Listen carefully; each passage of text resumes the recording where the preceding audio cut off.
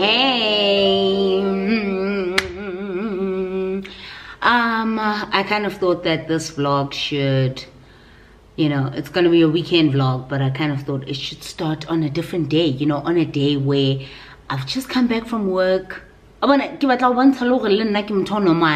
know, I've just come back from work and I'm about to cook. I felt like spaghetti bolognese today, okay? And that's exactly what I'm gonna have because I hardly have any pasta, what things. So I kind of figured that I'm gonna make that today. I'm so tired. This wig has gotta come off, sis, because I haven't worn a wig in so long that I genuinely feel like my head is being squished.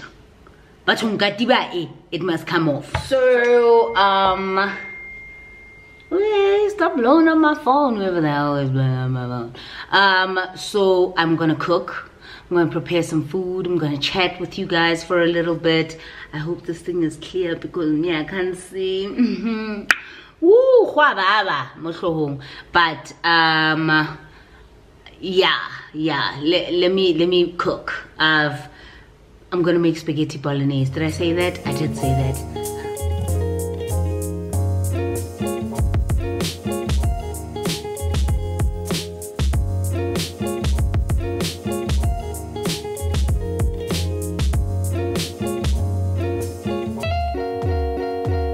Okay, so I wanted to show you what I've chopped up so far because this is pretty much the messiest process of the whole thing. Like, I hate the chopping up process, so I often start with that before I even place the parts and everything. But for the most part, what's going to be going into the mince is the mushrooms, the red onions. I use strictly red onions now. I don't know, something about them. I really enjoy and love red onions. These are the peppers. These are what? The sweet peppers, the red and yellow peppers, and they come in green, the robot peppers, yep. And then this is the tomato. That's going to that's going to form part of the relish. And an extra that's going to be added in there is this. And I've been asked about this in, I think, 2 of my cooking videos back then when I still used to enjoy cooking in the kitchen. Now I don't cook that much anymore. But this is a staple in this house, okay? I love the Miami tomato, sweet tomato relish. There's a garlic one, and there's, I think, one that's slightly hotter as well. It is delicious for what's this, spaghetti bolognese. I think it's fantastic. So I normally add some tomatoes just for a little bit of grit in the mince, and then I will add a little bit of this, and it comes out so good.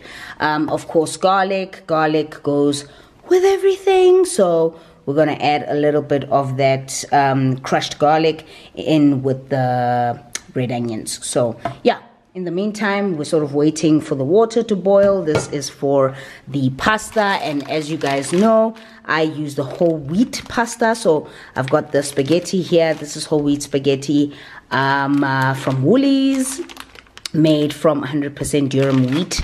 Can't even tell you what that means. And then in this pot here, I've just got a little bit of oil going, as you can see, so that I can add my those two over there. Add some of, oh yeah, listen to that sizzle. I'm gonna add some of this in here before we add the mince. I'm gonna skip out the adding of the mince part because that grosses some people out. I've noticed that quite a few people don't like seeing that. And then I'm gonna add, of course, the crushed garlic, which is over here. Smells amazing. I'm just gonna add 2 small teaspoons of that.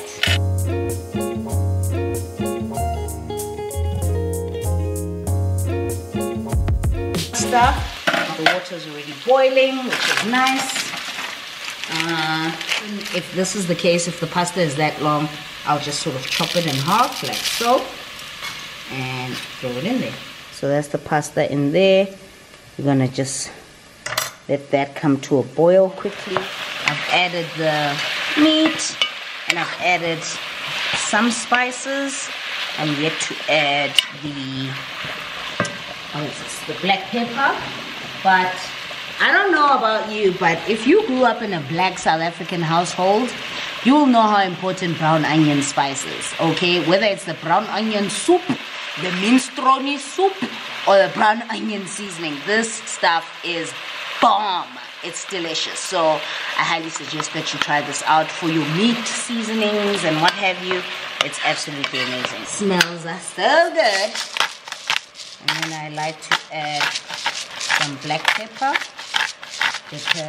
I add a little bit of paprika for a little bit of spice, which is nice. I've got it here just in case y'all ain't sure about what I'm adding. Just a little bit for a little bit of pizzazz. Yeah, so for me the mince is pretty much almost ready. So what I do now, the thing is, I like to, once I've added every single ingredient, I will then have it simmer down and sort of cook into the meat. So now we add the mushrooms. We'll be adding sis, okay?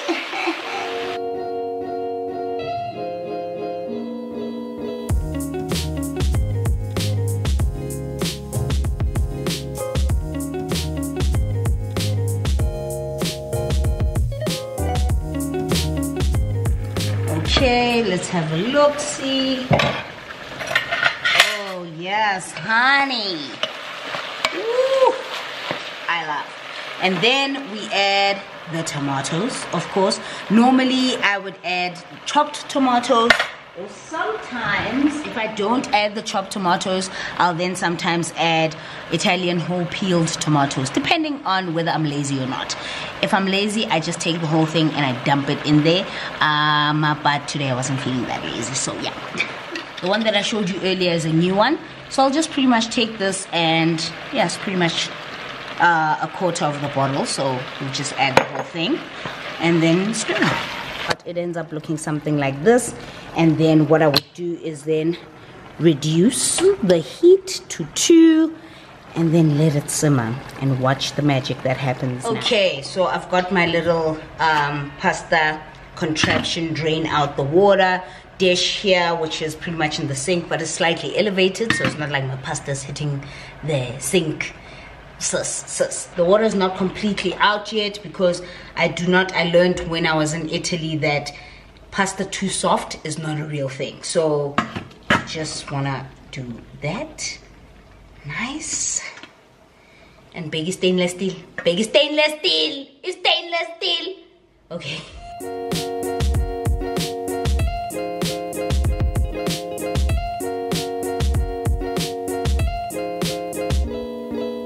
Okay, so it's time to dish up because, okay, sis, I'm hungry.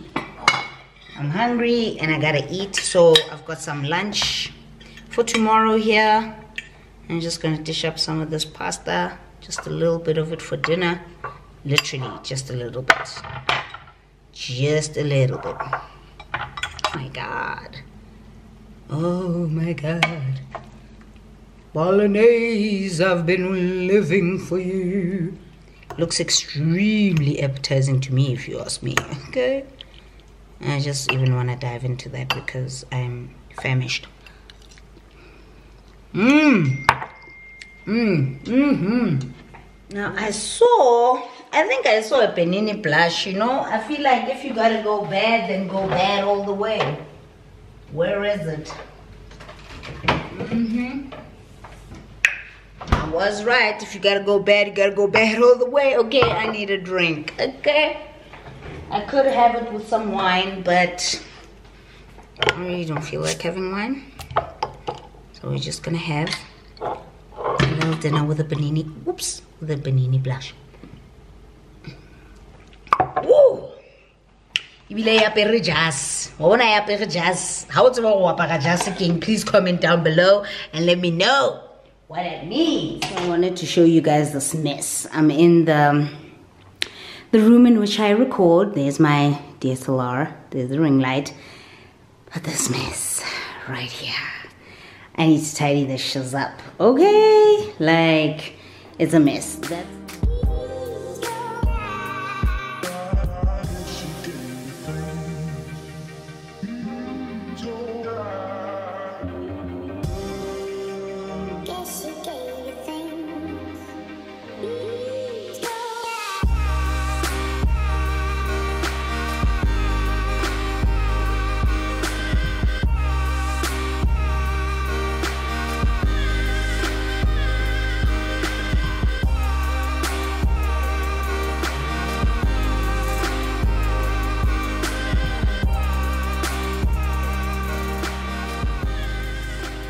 So it's that time of the night. I just had dinner. I gotta take off this face. Well, there's remnants of this face. And I want to show you what I got recently. So I got gifted, wow, panty liner, hello. So I got gifted this set from this and I think 2 more other products which are in here somewhere. But I got gifted this set from BIODERMA recently and I'm actually going to be trying it out tonight for the first time. So I'm really, really excited. I'm looking forward to it. Let's see how it goes. I was supposed to try it out the first night that they gave it to me and I was just like so tired. Okay, so I'm gonna pull out one of these. I picked these up from Dischem. I love the fact that they're just so thick and big and let's try and get this micellar water open. Just dabble some of that on there. And I'm going to use my viewfinder to see. Oh, I think I got too much of it in the eye area.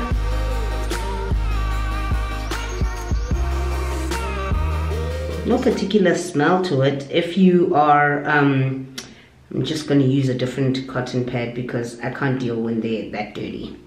If you are if you know the micellar waters from BIODERMA, they all sort of have the same scent. So this range is very, very good for hyperpigmentation, which is something that I struggle from, especially around the areas around my mouth and just under here. I struggle with that, but I've heard that just under here, the dark circles around your eyes are often hereditary as well. Now I am going to try this, which is the micellar water. Worked pretty much fine because it looks like it's pretty much got most things off. So first let me just wet my face, which is typically what I do. And I'm just gonna dabble on some of that. Ooh, it's got a little micro. Ooh, okay, this is not something I would use every day. It smells amazing. It's got little micro balls in it, which is great for exfoliating and sort of moving off dead skin cells and all of that, which is great, but definitely not something I would use every day. For me personally, I wouldn't use it every day. Pretty much got everything off. That's great. Let's pull that back in there. Skin doesn't feel as tight. It does feel, of course, dry because hello. Then for the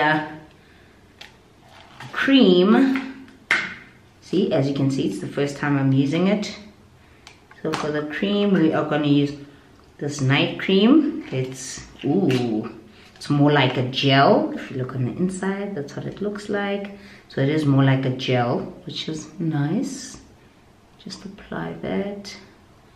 I'm very, I prefer using the spoons for this, but I honestly genuinely don't know where the spoons are, so yeah. And then I'm just gonna, oh, that feels nice. It feels very cooling, which is very, very nice, especially after you've exfoliated. Oh yeah. But for now, really like it. Skin looks clean.